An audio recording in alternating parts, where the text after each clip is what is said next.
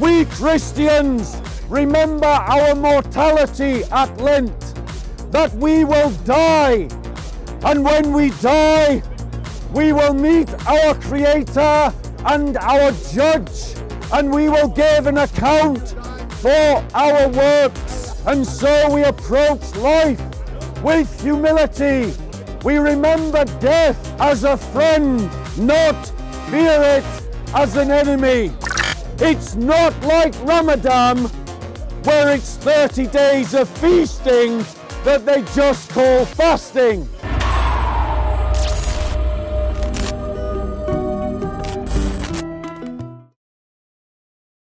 Rolling action. So, ladies and gentlemen, Lent is upon us. Ash Wednesday. Ash Wednesday is just around the corner. When the Western Church has long since forgotten the importance of fasting. The importance of fasting. Is he getting kicked out again? Right.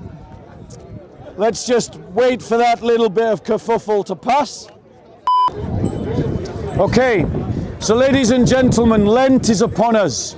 It's something that people have forgotten in this world, that the Western Christian and that Christians everywhere have a strong tradition of fasting. Fasting is something that is in the Christian faith. Our Lord said, when you fast, not if you fast, but when you fast. It's taken as a given amongst Christians that we should fast. But we Christians, especially Christians in the West, have stopped practicing this because largely the Western world has de-Christianized. And most Christians, the last time, especially cultural Christians, the last time that they ever received any real discipleship was as a child. So they think that fasting is giving up chocolate for Lent or giving up biscuits for Lent. That's childish behavior. That is Lent for children, not for adults. Lent for adults means that you go without food for hours of the day, and that when you eat like a vegan. No meat, no dairy, no eggs, no fish, no meats at all. You eat vegetables, you eat beans, you eat tomatoes and fruit, no olive oil. You eat a basic diet. And I want to challenge every Christian who can hear my voice. Take up the practice of Lent like an adult. Take up the practice of fasting like an adult. I know personally someone, a friend of mine, who went without food for 40 days. No food for 40 days. That was the Jesus fast.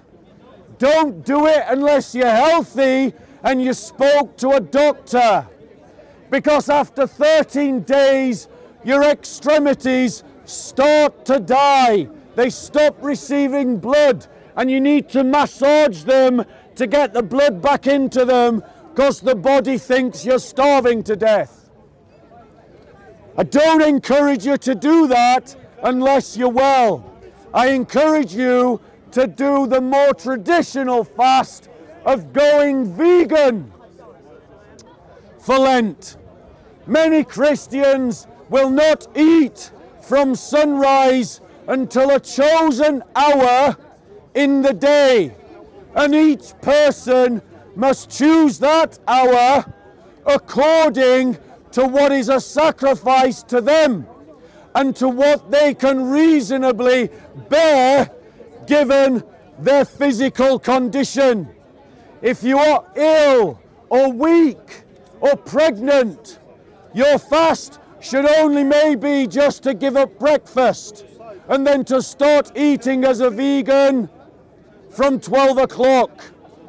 But men who are healthy should fast far longer. Now, I've already decided what I'm going to do for Lent. It does involve going vegan. But I want to challenge all of you cultural Christians and all of you that have an interest in the idea of the Christian faith. Learn about our spirituality by taking the Lenten fast. I challenge you to go 40 days as a vegan. And I want to give you some secular reasons why you as a non-Christian might want to do Lent this year. 1, you'll get healthier. You will lose weight. 2, it will help the planet. Eating as a vegan reduces the carbon footprint. 3, eating vegan is going to teach you a tradition, a practice of what it looks like to eat your 5 a day. You'll know what it means to eat 5 a day. But when you're doing this as a non-Christian, think as the Christians do. We Christians use Lent to reflect upon our inner man, upon our soul, upon our heart, and upon the habits of our mind. We think about how do we think about ourselves, our place in the world, and the world around us. Use Lent as an opportunity to reflect upon your life. How can you be better? How can you be better? Fasting for the Christian is also about mourning our sin, about mourning where we have offended God in our lives and resolving to do better. What can you do better? What habits of yours can you change to be a better man, to be a better woman, to be a better mother, to be a better father, to be a better husband, to be a better brother, to be a better sister, to be a better employee, to be a better manager? This is what Lent offers you as an opportunity. So I challenge you all to take the Lenten challenge. It's not like Ramadan, where it's 30 days of feasting that they just call fasting. We don't do that as Christians. If your calories don't decrease, you haven't fasted. And as countless studies have shown, when Muslims do Ramadan, their calorie count goes up, not down, because they fast during the day and then they gorge during the night. As a Christian, you cannot do that. You must limit your meals. You must limit them to 1 main meal a day and no more. You may have 2 pieces of fruit as a snack, or something the equivalent thereof, a handful of something as a snack, but it must be vegan. We don't do the feasting of Ramadan. It has to be a real fast. And link your fasting with prayer. Praying for the intentions of those in your fellowship, praying for the church, praying for yourselves, praying for your family, praying for your community, praying for those around you. And finally, Lent must be connected with alms giving. charity to the poor is an essential part of Lent. Almsgiving is charitable giving to the poor. So that money that you save by not spending it on food, add to your tithe, add to your offerings, and give it to Christian charities who are supporting Christians in need. Find the Christian charity that you want to help and give your Lenten alms to those charities. Any questions? Any questions, Dust? Not yet. I'm sure something will occur to me at a later date. Okay. You can guarantee Okay. When does Lent start, Monsila? So, when does Lent start? That's a question from the brother. Depending on whether you follow the Eastern Rite or the Western Rite, Lent begins tomorrow for the Eastern Rite and on Wednesday for the Western Rite. And we start Lent on the Tuesday by having a big feast, a meat feast that we call Shrove Tuesday, where you use up all your eggs, all your milk, all your dairy, and all your protein. That's where Pancake Day comes from. It's a Christian celebration, a Christian custom. So if you're going to do pancakes on Tuesday, you're being like the Christians anyway. So why not be like the Christians for the next 40 days?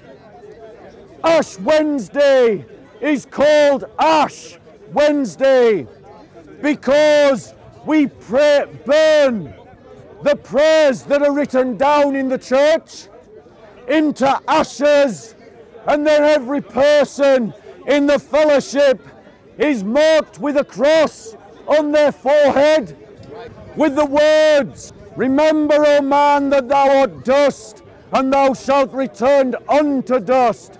Repent and believe the gospel." We Christians remember our mortality at Lent, that we will die, and when we die, we will meet our Creator and our Judge, and we will give an account for our works. And so we approach life with humility. We remember death as a friend, not fear it as an enemy. Any other questions? Any questions going once? Any questions going twice? Any questions going twice? Everybody is Jesus. The God of Middle East. Okay. Okay. No question, Monsila. So let me just deal with this point this brother raised. What did he raise? What did he raise? He said the God of the Middle East is called Allah. Yes, pagans in Arabia used to worship a God called Allah. A pagan. Pagans used to worship a God called Allah. And Christians and Jews before Islam used the word Allah in the same way that we use the word God. However, when a Muslim says Allah, and when a Christian says Allah, and when a Jew says Allah, the God that they believe in are different, not the same. The only thing they have in common is the name and nothing else. They don't teach the same. They don't believe the same. They don't act the same. The God of Arabian Christians is Yahweh, which is the same God as the Jews, and which is the same God as Christians around the rest of the world. That name is Yahweh. Okay. Good.